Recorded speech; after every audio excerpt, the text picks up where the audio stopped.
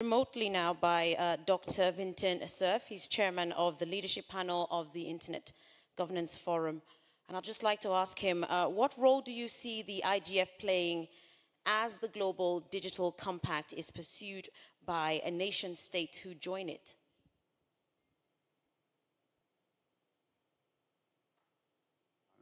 Based on what I have been doing so far, I consider the IGF to be an integral part of the future of the GDC adoption.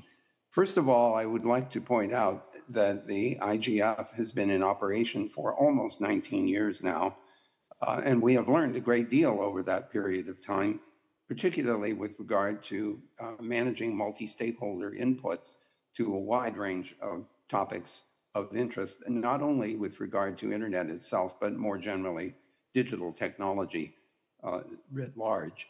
Second, over the period of that time, we've seen increasing participation in the Internet Governance Forum.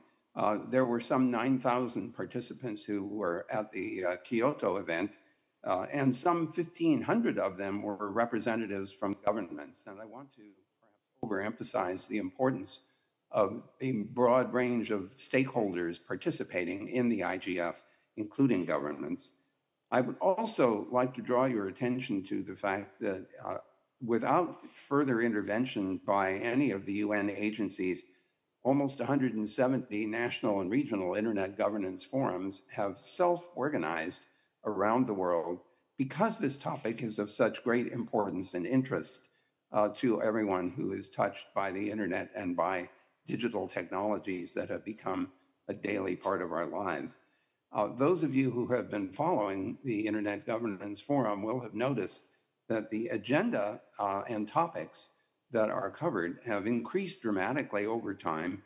This is no longer simply about the internet, but it is about digital technology in general and access to it and its use in daily life.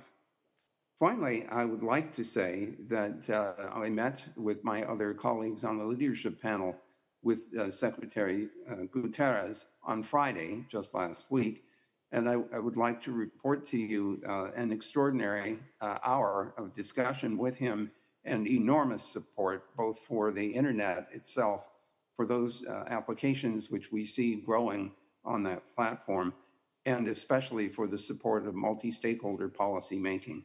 So speaking on behalf of the leadership panel and the rest of the multi-stakeholder advisory group and all of the participants in the IGF, we look forward to the WSIS+20 event and, of course, to the Summit for the Future, and look forward to contributing our part to the successful implementation of all of the SDGs.